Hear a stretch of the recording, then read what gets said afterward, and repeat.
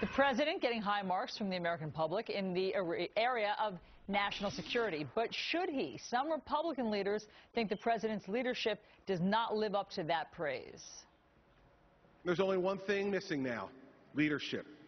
It takes leadership that you don't get from reading a poll. You see, Mr. President, real leaders don't follow polls. Real leaders change polls. We have led when necessary with the armed might of freedom's defenders. And always we have led from the front, never from behind. No one will lead, and there will be chaos, or someone will fill the vacuum who does not share our values. My fellow Americans, we do not have a choice. We cannot be reluctant to lead, and you cannot lead from behind. Congressman Louie Gohmert represents Texas's 1st District. He says the president's policies are actually doing more damage to our country's credibility than voters know. Good morning, Congressman. Good morning. What do you mean that the president's policies are doing damage?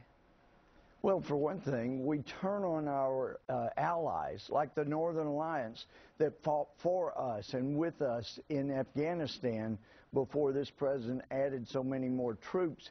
And the administration has thrown our allies under the bus, whether it's in Israel, whether it's in Afghanistan, whether it's allies in Iraq.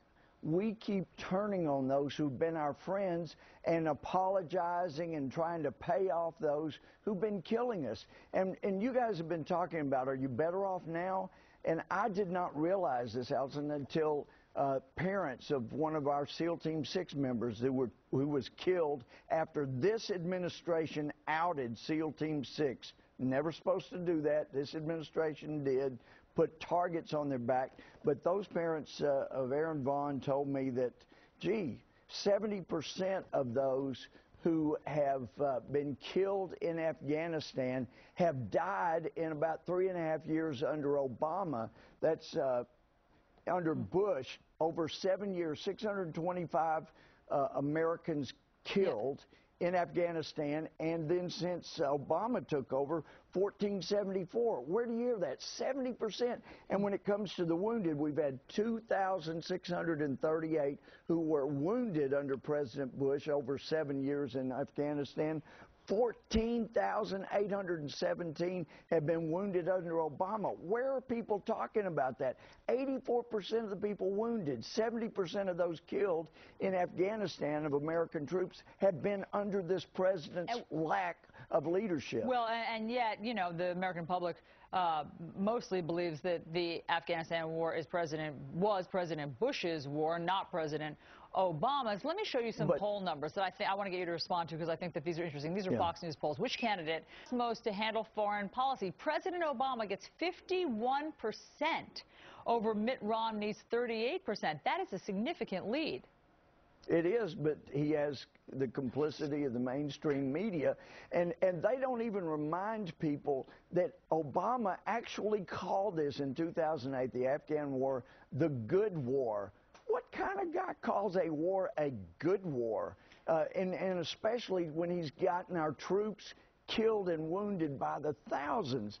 He's not only leading from behind, he's pushing our troops out in front of them. And over, our troops from Marcus Luttrell on down have said it's this president's rules of engagement, not even being able to defend themselves when they're fired upon, not even being able to call in a gunship that can see those who are killing our SEALs, and they can't shoot at them because there may be a civilian in the area.